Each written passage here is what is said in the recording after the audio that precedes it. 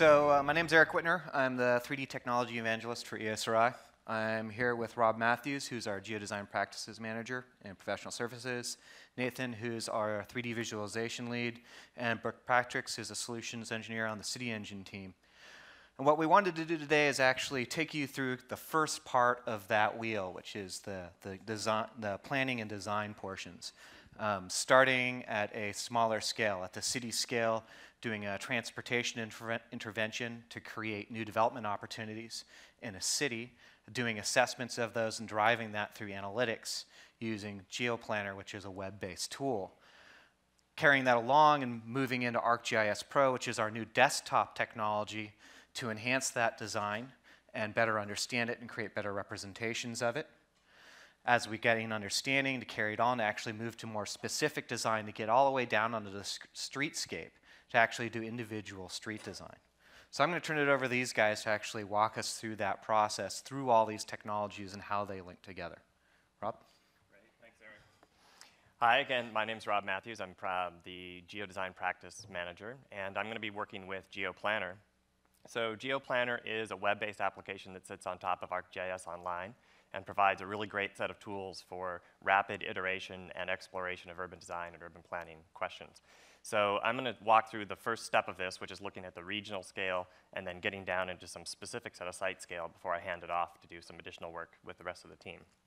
So let me just give you a quick background on the presentation I'm doing. So we're going to be looking at adding bus rapid transit to the downtown corridor, or to the downtown area of San Diego. And so these BRT lines are a great way to add capacity really quickly. And we want to make sure that we get the alignment of the BRT correct and that the stations are in the right place and so forth. So I'm going to first show you an example of our first alignment concept that we've created. But before I do that, I just want to ground that in the existing context. So first, I'm going to just turn on the existing land use types. So this is from the comprehensive or general plan. You can see that there's some, if I turn on the legend here for you. Oops. Here we go. You can see that there's some core areas, some civic areas, and a ballpark mixed use area and so forth. So the city's already got a sense of where they want different land uses and densities distributed. So now we need to respond to that. And I'm going to look at some additional context here. I'll turn the land use off and turn on the other things that we can use to make some of these decisions, like the existence of existing bus transit, the existing light rail downtown, which is really important, as well as different parks and the entrances to those parks. And all of those things are, as well as the presence of existing jobs and households, are what we're going to take into consideration when planning this line. So first, I'm going to show you the alignment A. So alignment A runs down Balboa Park here, downtown. Looks like a perfectly good alignment. And it's obviously got some connections to the light rail and so forth. So what we're going to do now is use a suitability surface to dig a little deeper and use data to enrich this process. So I'm going to set up a suitability model. And that suitability model looks like this. And this uses a weighted raster overlay, which is a very sophisticated technique that we've made a lot easier to use through this. So I'm going to, first of all, take a look at which layers I'm using to inform the suitability. So I'm looking at proximity to existing bus, light rail, and urban parks, as well as existing population density. But because we're also looking to stimulate real estate development, we also want to understand what the potential for future development is. So, for example, I can say, if we're going to use high FAR, or floor area ratio, which is a metric of density. So if it's an FAR of 20 or 14, we're going to give those very high numbers. So the higher the number, the more suitable. And the color green, in this case, represents the most suitable. And those numbers get smaller as you get towards lower and lower development potential. And the same is true for proximity to light rail, for example. If it's very close to light rail, it gets a good suitability, and if it's far from light rail, it gets poor suitability. I can also weight each one of these layers individually. So in this case, you can see that I'm giving light rail proximity a higher value than bus proximity because it's a little bit better ride, and people generally prefer to take light rail over bus if they have an option. And so I can run this model, and for the purposes of the demo, I'm not going to be running these things. They only take a few seconds, but I just want to make sure we can cover all the ground. So I'll just show you the results of the model, and that looks like this. So you can see that in our alignment A, The areas in green are the most suitable, and the areas in yellow are somewhat suitable, but not perfect. So I missed the mark a little bit with this alignment, and you can see that very clearly using this underlay. So next what I'm going to do is show you another alignment that I drew really quickly. It's alignment B, and you can see that we've done a little bit better job here. We're always covering these green areas, and so this represents probably a better alignment in terms of picking up future development potential. So that's great, but what we want to do is look at some specifics like what's happening down here at the ballpark.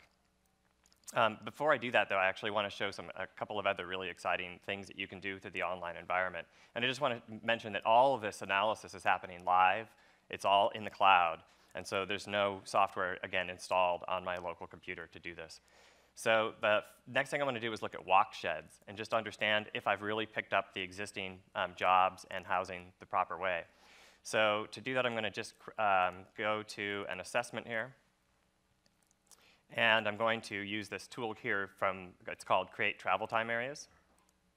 And I'm just going to use my platforms here. And I'm going to specify a walking distance.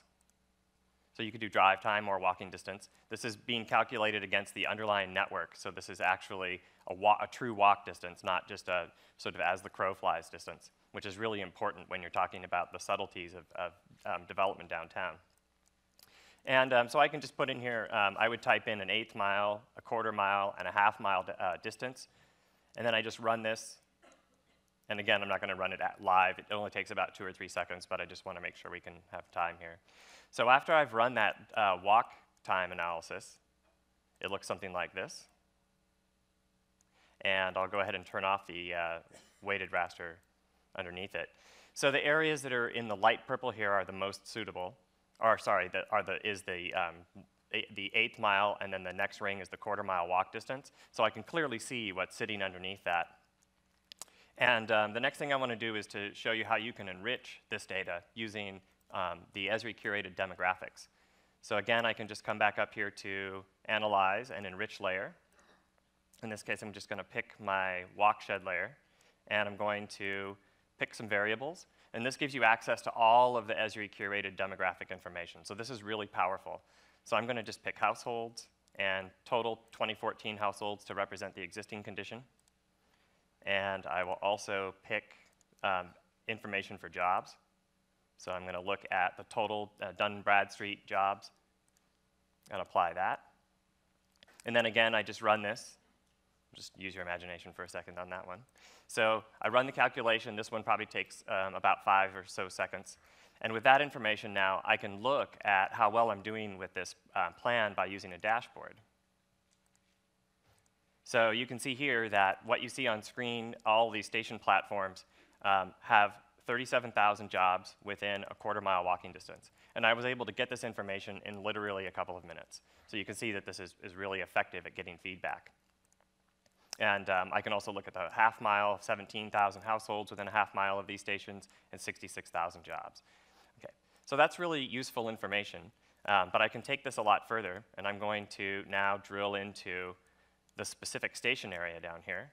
So when you can see from the suitability, we picked an area for one station that was in an area that was medium suitability. And the reason why is that let's just say that the Planning Commission identified the need to have a BRT platform that supported the Petco Park area, which makes a lot of sense, right?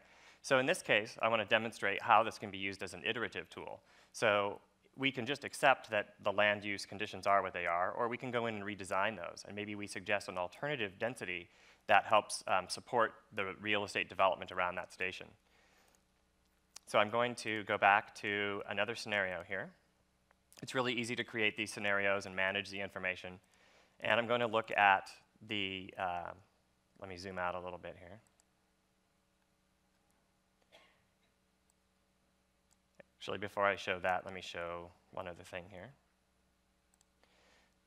So I'm going to turn the base map to a different color to make the information a little bit easier to see. So this is the actual floor area ratio development regulations for downtown. And you can see that there's a couple of key core areas as well as the ballpark area down here, and then the rest is sort of residential and mixed use infill around it. But we're not really interested in the overall FAR plan, right? What we want to do is focus on the areas that have actual development potential. So that's what's shown in these areas. Unfortunately, the city has already identified these. So now what I want to do is come back down into this area by the ballpark, and I'm going to change my base map back to imagery so you can clearly see what it is we're working with. And I'm going to make some adjustments to this as a new scenario. So I would just create a new scenario, which I've already done ahead of time again here. And my scenario in this case, let me go back to my legend and explain what these land use colors mean. So here you can see the ramp of FAR from lowest to highest. So the dark reds are sort of medium-high FAR or density, and then the purples are the highest density that the city currently allows. So the other plan had a lot of lower stuff in here, and this one has, in this scenario, it's got a higher density. So it's really easy to change these things. Let's say I want to take this particular area that's a parking lot that's already defined as an area.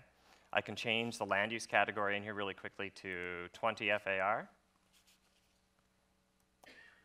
And you can see that updated automatically. And then I can also draw some new areas. So the drawing and sketching tools in here are really easy to use. I just make sure I'm on Create. Then I'm going to pick which type of drawing I'm going to do, whether it's points or lines or polygons. And then I'm going to just scroll to the appropriate area for the legend that I want to draw with.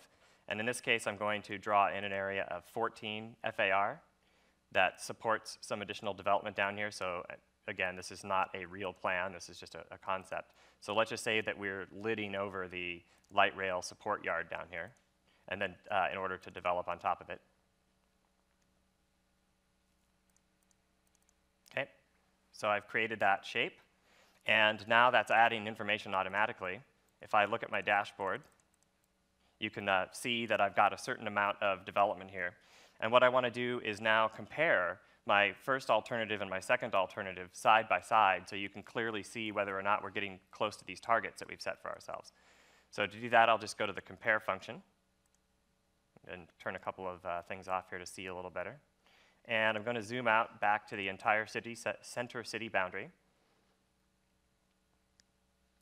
And just make sure that we're looking at the right things here. Okay, so I've got alternative 1 on one side and alternative 2 on the other side. Now, notice that the the BRT alignments are the same because we've already decided that that's our preferred alternative. Now the alternative we're looking at is the different densities of these FAR areas down by the ballpark. So you can see that this is darker down here, and this is the original one. It's a little bit lighter, a little bit lower FAR. And I can open up my dashboard here. I'll just adjust these so that we can see them side by side. And you can see that, let's look at households first, that the chart shows me that I have 36,000 households on this side and 31,000 on this side. And this little yellow marker here is a target. So let's just say that the target for the housing is 40,000. So pretty far away from it on this one, getting a little closer on this one. But if we look at jobs, we can see that the alternative 1, which is actually on the right, has 87,000 jobs within the area. And the one on the left is 102,000 jobs. So we've actually exceeded our target on that side. It's really easy to set these up. You just give it a title. You give ranges to the individual chart elements. You can set a target if you want, and then you can just use a simple formula. In this case, it's looking at the area of the polygons that are within the planning area, and then multiplying it by the FAR, and then a constant that represents development potential. So the last thing I want to do then is just come back to an overall image of what the FAR looks like. So I'll open up my table of contents again and show the FAR designation.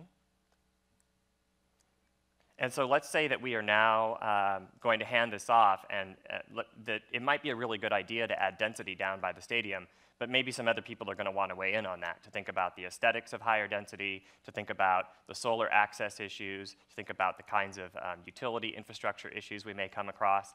And so what I can do is export the information from GeoPlanner to a shapefile or a geodatabase, or even to a CSV, so you can use it with Excel modeling. And then we can use that information to continue the geodesign process, looking at those specifics at a finer grain and in 3D. And with that, I'm going to hand it off to Nathan. Yeah, I have a quick question for you, Rob. So in looking at this tool, right, we've seen editing on the browser, we've seen dynamic dashboards and creating of charts in the browser, scenario management, right, all software independent, all in the cloud. Can you talk just briefly about using this as a collaboration tool? So you have multiple participants who want to simultaneously design something or make multiple alternatives in the way it organizes projects. Yeah, that's a great question. So the way that this is designed is inherently meant to be collaborative. So first off, you have access through the internet, so it's really easy to get to this information. It's designed so that people can share scenario authoring, you can move information back and forth quickly, and if you're working on a design team, it supports both collaborative work with one person driving and other people talking about it, but it also gives you the opportunity to have lots of people, different people creating different scenarios, and then we can look at those and compare so that you really get to pick up the expertise of lots of different people who have different values that they're bringing into the planning process. And then if you actually had, for instance, ArcGIS Server and the image server extension, you could push your own analytic maps up in there and do overlays with your own data. That's right, yeah. So it's designed to give you a lot of information out of the box, and then of course you can load public data and so forth, but you can also use your own proprietary data if you have it, and like Eric said, if you want to do customized weighted raster overlay analyses, you can host those on an ArcGIS server, and then you can do whatever you want with that. Yeah, and then share it back in the enterprise. I'll turn it over to Nathan.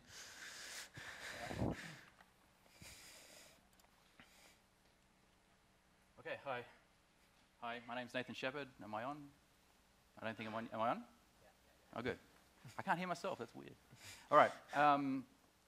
So here we are with ArcGIS Pro, and we're moving on to the next level of investigating this design.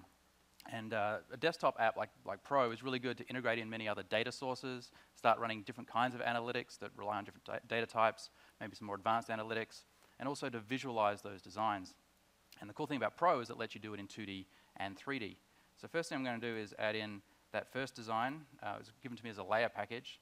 So when I use a layer package, I just bring it in, and it's using all the same symbology that we saw before. You can see all the content where it's drawing here. But this is just 2D. If I want to bring it into 3D, all I have to do is just copy this layer, switch to 3D, and paste it in. And in it comes. And again, same data, same symbology. So this is kind of one of the advantages of having 2D and 3D at your fingertips all in the same app. But again, it's in 3D, but it's still using 2D symbology. So let's bring it up and add some 3D symbology to it. And right now it's using a sort of a traditional, if you like, unique value renderer.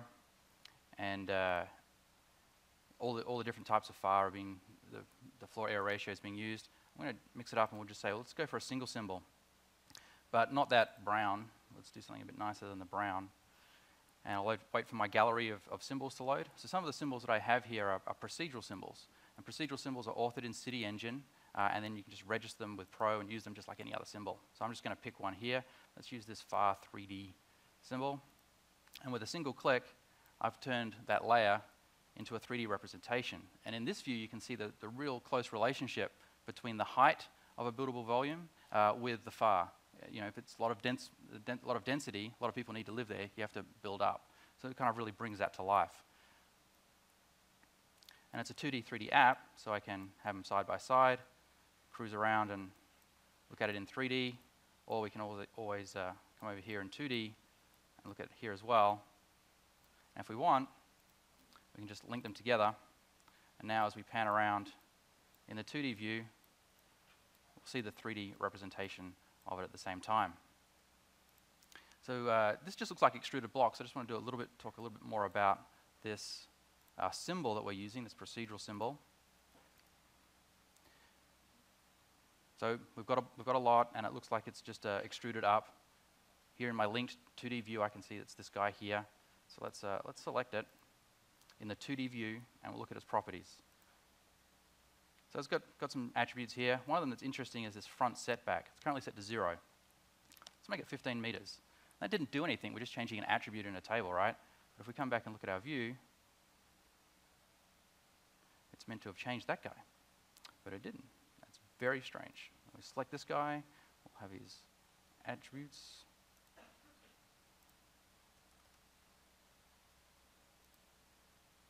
And it doesn't want to redraw for me, which is the first time it's ever failed I think, ever.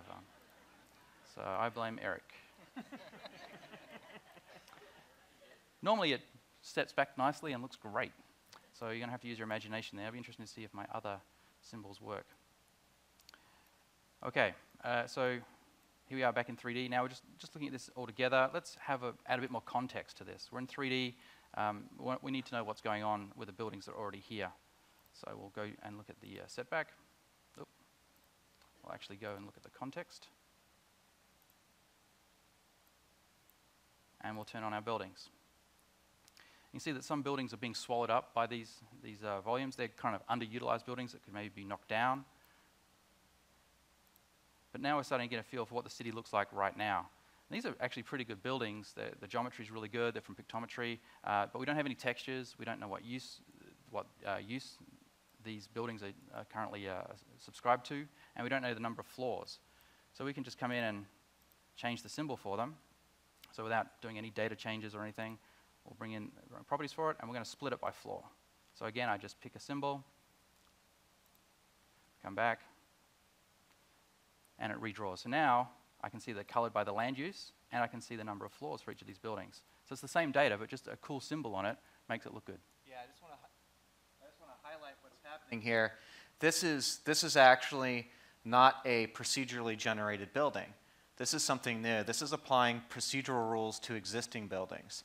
It takes that building, it splits it, it can display usage inside, it can generate performance metrics based on its total floor area inside.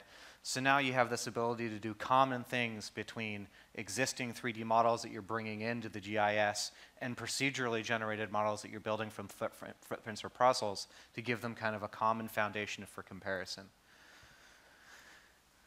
Sorry. No worries. So, like all symbols, they have properties, and we can change some of these properties. So this is kind of like being rendered by topology, but we can just say, you know what, let's not use that coloring.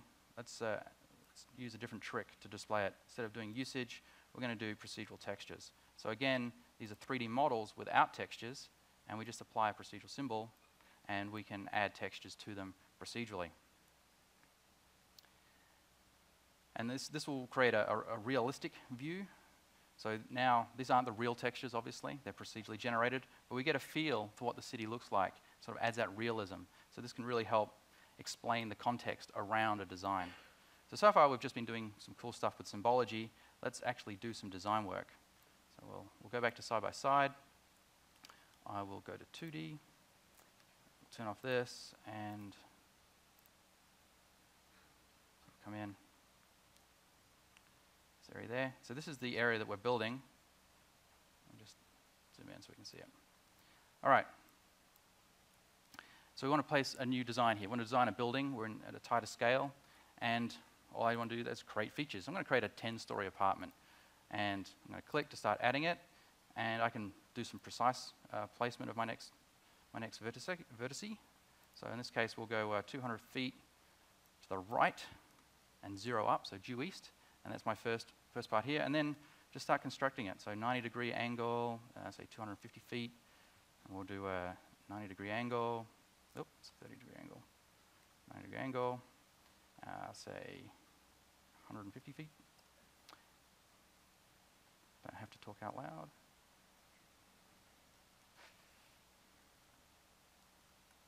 And then I'll come over here, right-click, square and finish. So there's a precisely placed building. Obviously not a very interesting one, but it shows you how it all fits together, and I can rely on this. That's why I edited it in 2D. Nice and simple to do this kind of top-down view. Now what's going on here in the 3D view, right now we don't see anything, but if I turn on that same layer in 3D, you can see that it's got a representation like this. And again, this is just a polygon, but we're using one of these procedural symbols to render it. So if we look at the attributes for this selected polygon, actually, over here, selected polygon. Right now it's got a height of 35 meters. So if we make that 42 meters, we'll effectively add 2 more floors. And it added it. If you don't believe me, we can undo that edit and we can redo that edit. So that's how easy it is to make these changes. And if we drag this guy back on the top and look at his symbol, again, just like before, we can say, you know what, we don't want to see it like usage, we want to see it textured. Apply that change. and now we've got this representation, and it's using the same rules and the same assets as the other rules, so it looks the same. It fits in with the other buildings around. So you can create, just on the fly, sort of mess around with designs and get that different looks, whether you want it just as a block view or if you want it with a sort of a realistic feel. So all of this has just been done on the fly. This is not really a good design. I kind of can't help but do something like this to finish off this demo. And that's like you chop a corner off. Everyone loves chopping corners off buildings. And you come back, and there it is. So very cool, very addictive, and you'll waste lots of time. But you'll smile. So let's move on to a real design. That's something that's actually going to add some value. So here in 3D, we'll go down to our area of interest. So this is down near the ballpark. And we've done some proper design. Well, let me rephrase that. Rob's done some proper design to come up with some proposed buildings that fit the FAR and fit in with the potential design here. So that's what they look like. And so you've got some mixed use and some other cool stuff. But before we look at what we're going to make the changes to, we should always understand what we're starting from. So some analytics that Eric ran for solar radiation will kind of show what this area is like in regards to solar radiation. So this is not just some sort of solar radiation raster. It's actually a kilowatt-hour radiation surface from Eric. And it's being rendered here with this really cool color ramp, custom color ramp, really easy to build, where we use transparency on the low end and red on the high end. So it kind of has this sunburned effect. So where are you getting sunburned? Where do you put sunscreen on? But for this whole area. And from this distance and looking at this content, you might think, wow, that's one big heat island. It's just soaking up all of this radiation and being really hot. Well, some stuff that helps reduce that is wind. So we also ran some wind analysis. So here we have a 6 mile an hour wind coming from the southwest. Come down, and you can sort of see how this has been modeled and how it bends and twists around between all of the existing buildings. Yeah, so just briefly, the transparent ones are where you actually have areas of slow wind, right? Which preempted my next statement. Sorry. So the transparent areas is where you have slow wind. Thanks, Eric. So we did practice this too. It's kind of interesting. So this area here, it's in the lee of the stadium. So it's protected. It doesn't have as much wind coming through, and it does have a lot of solar radiation. So this is a potential hotspot where we have this little heat island. Something that can help alleviate that. These cool things called trees. And you can see that these are well placed. These are actually the real trees that are placed there I got this from Sandag. And in the afternoon, you can see how well they protect this area. So that's good, right? There's no problem here. So we'll turn off this, and we'll zoom back out. And if we look at the proposed buildings again, before we do the solar and the wind again with the new design, let's just get an idea of what else is around here. So there's actually existing water and sewer pipes in this area. And nothing is developed in a vacuum. There's things here already. You might impact things you don't even know about.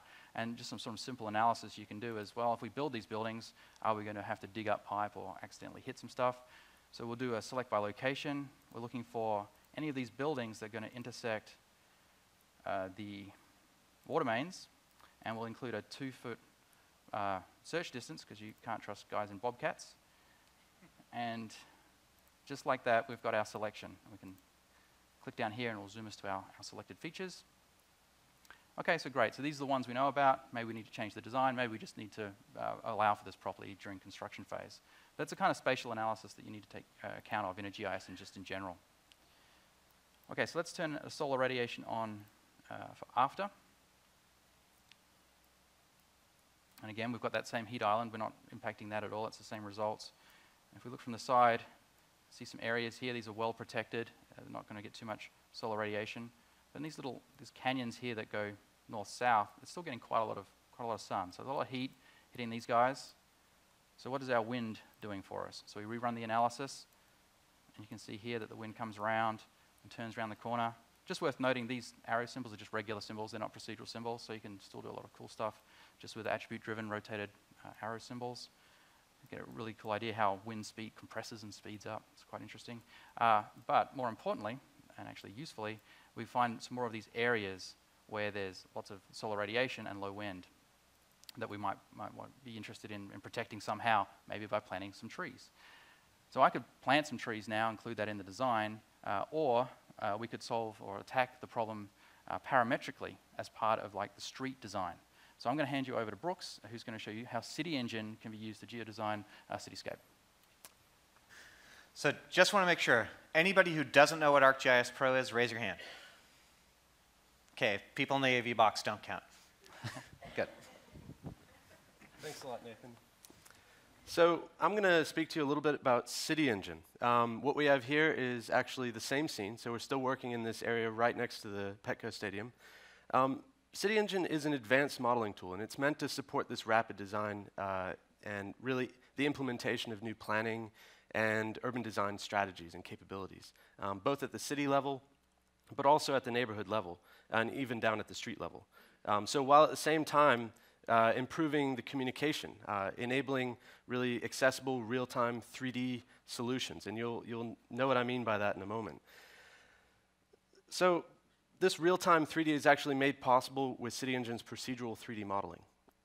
If efficiency is actually important to your 3D pipeline, then you're probably going to like this. So we're starting here with GIS data that you saw in Nathan's demonstration and also Rob's demonstration. So we're really bringing the data all the way through to City Engine and going into this next level of detail.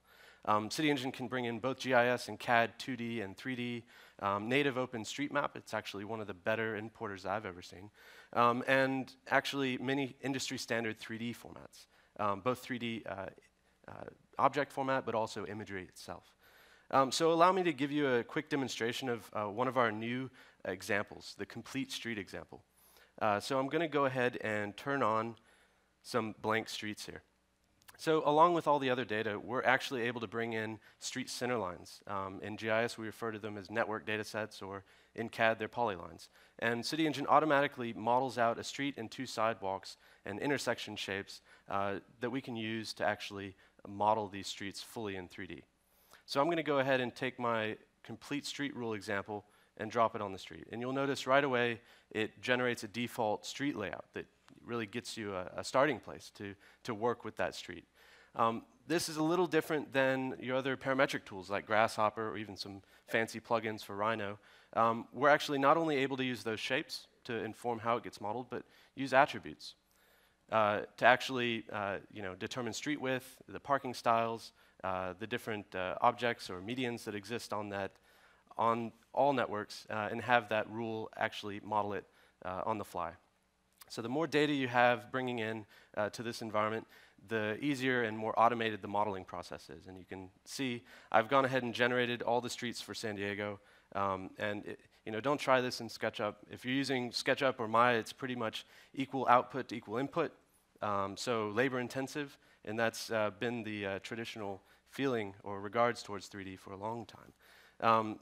And of course, in the end, you're still stuck with a static model as well.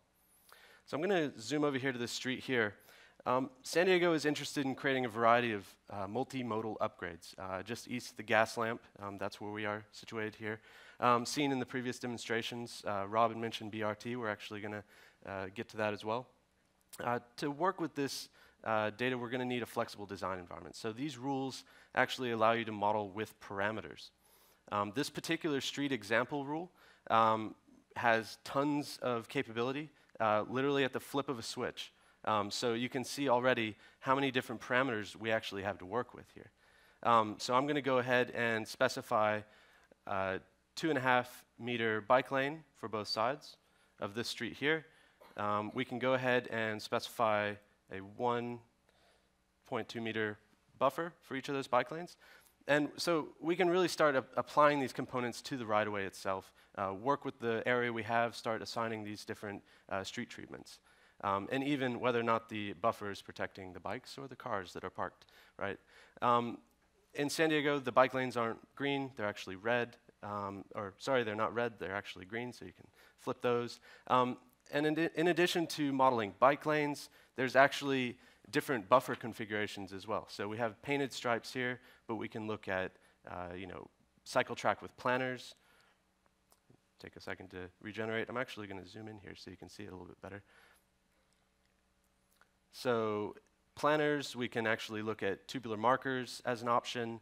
We can even look at a curb with trees, right? So this is really robust. If you're familiar with CityEngine, it's not only about creating the 3D model and taking a look at it, experiencing it. We're actually able to generate metrics dynamically while we start to make these changes. So for this particular rule, I can zoom down here to the reporting window. And this is outputting tabular reports. And so what we've done is actually reference a popular report called the Mineta report on low stress bicycling. And we're actually able to report out on the fly an LTS standard score.